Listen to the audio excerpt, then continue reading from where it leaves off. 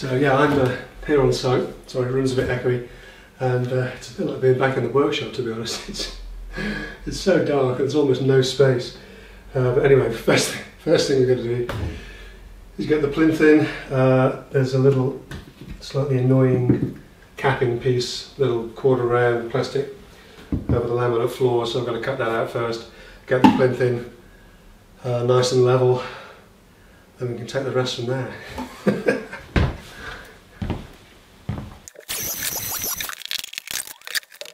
I'm using a multi-tool to nibble away the trim from the skirting or baseboard, then levelling up our plinth on wooden wedges before securing it to the floor with little wooden feet and small metal brackets.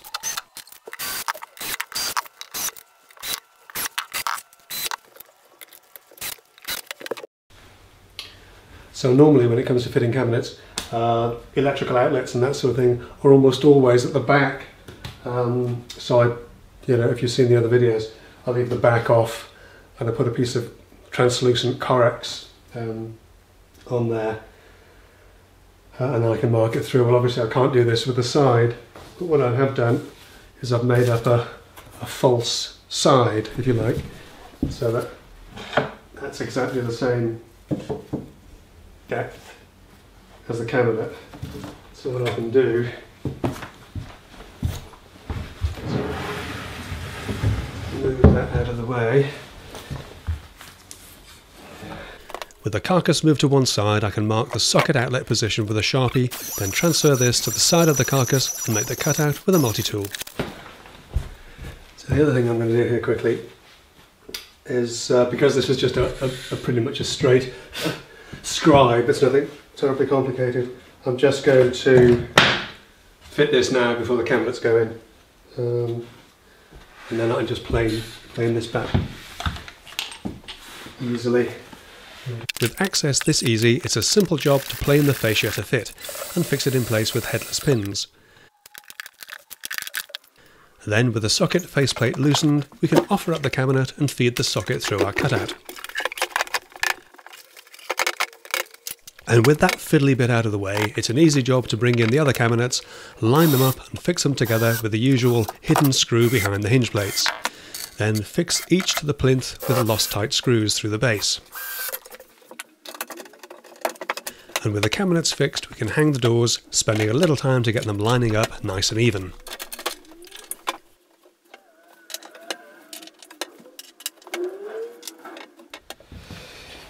So sorry everyone, it's really hard to see what's going on here. I know the light's terrible and jammed up into a corner.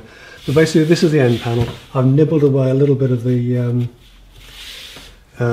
base just to fit around the architrave, the skirting baseboard, so we can get this as far back as possible. I've checked at the front to make sure that this overhang is even, and I've got a couple of pieces of MDF set to the right depth. And all we do, just going to pop a couple of clamps on here just to make sure nothing moves.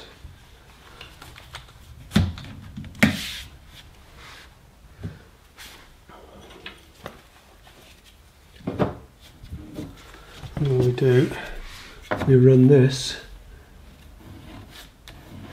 down the wall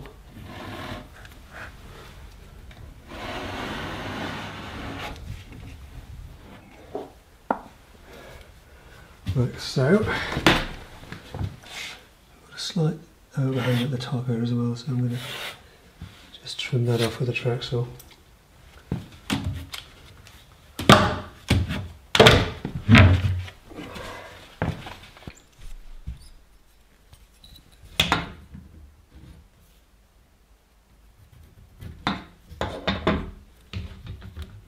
With our scribe line marked, I can add in the skirting profile with my gauge, then take it outside to trim everything back to the cut line using a jigsaw for the twiddly bits around the skirting profile. Back inside, I can offer this up as a dry fit, then add plenty of grab adhesive, a few pins and some clamps and leave this to set.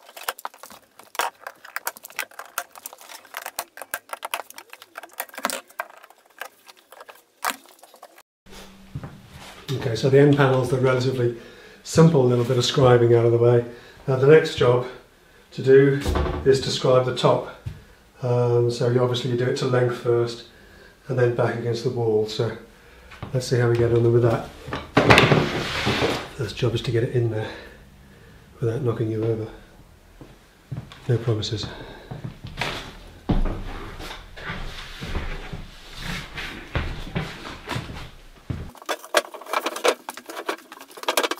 A little block of wood under here, and you just get a feel for it's about the right amount of overhang you want over this lip. You don't want it to be this long, yeah? With the overhang decided, I can use the block of wood to scribe the line against the wall. Then take this outside and make the cut, using the block plane to finish off as close to the line as possible.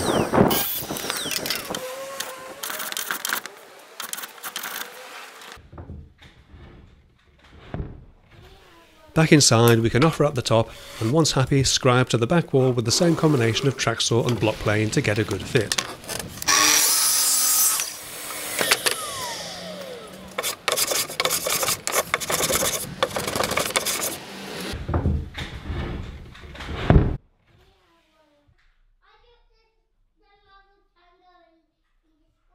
And lastly, we can fix the top to the cabinets with screws driven through the front and back rails.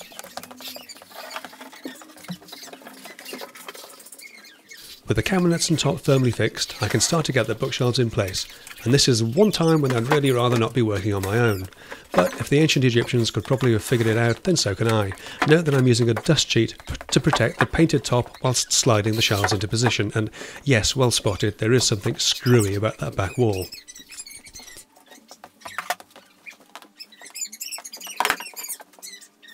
With both shelf units in place and spaced with a gauge, I can fix a couple of corner plates to the back of the wide centre shelves. The tall units are already done, before covering the sides with glue and enlisting the help of a colleague to lift the gluey mess into position.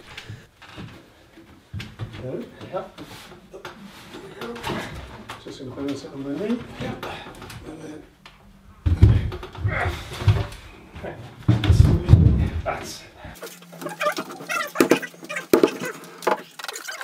Then quickly clamping the uprights together before the glue has a chance to go off.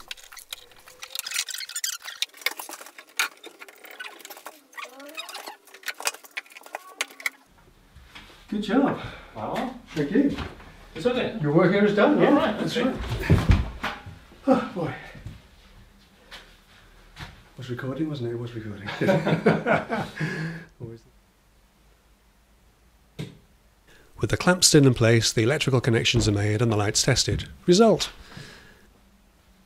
Then the shelves can be drilled through to the wall, plugged and screwed, and a dab of filler over the screw head to finish things off. Now we can fix the shelf uprights to the top, simply drilling at an angle and driving home some tongue-tight screws, before gluing some ears to the side of the right-hand side shelves to pin the infill onto, wedging them in place while the glue sets. With the clamps off, we can scrape the joins of any excess glue. Then set about covering the raw edges, starting with the top pelmet,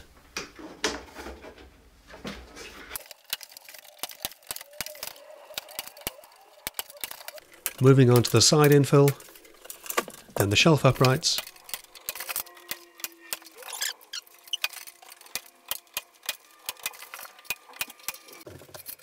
and finally the wide centre shelves, before treating all the joins to a dab of squeezy filler.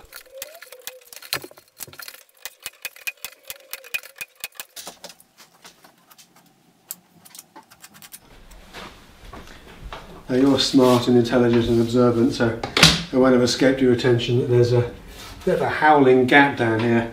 Problem with this has been that the wall, as it goes up, comes out.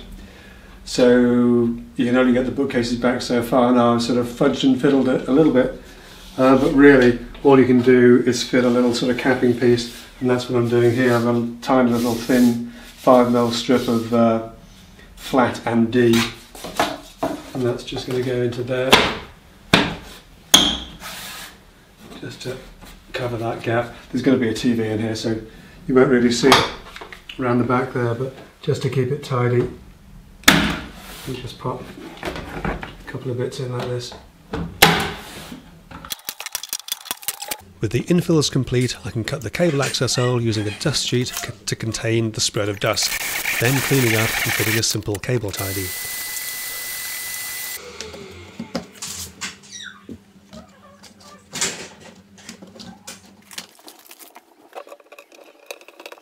With the worst of the messy work done, I can fit the doorknobs, run a bead of caulk around the edges, and then give everything another quick coat of paint.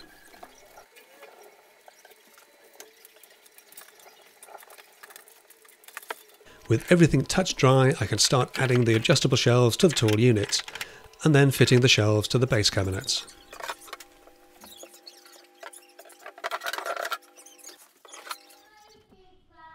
And that's it for this week's video series. While I was recording this outro, there was a playdate happening involving half a dozen 7-year-olds, so you'll have to make do with this voiceover, I'm afraid. This job's been quite a lot of work and has given me a lot to think about, but the end result is exactly what the client wanted. Cabinets for storage, shelves for books and art, and space for the TV. Thanks so much for watching. I hope you found it interesting. Please give it a thumbs up if you liked it, and do share it freely. But that's all for this week. I'll look forward to seeing you next time. Take care.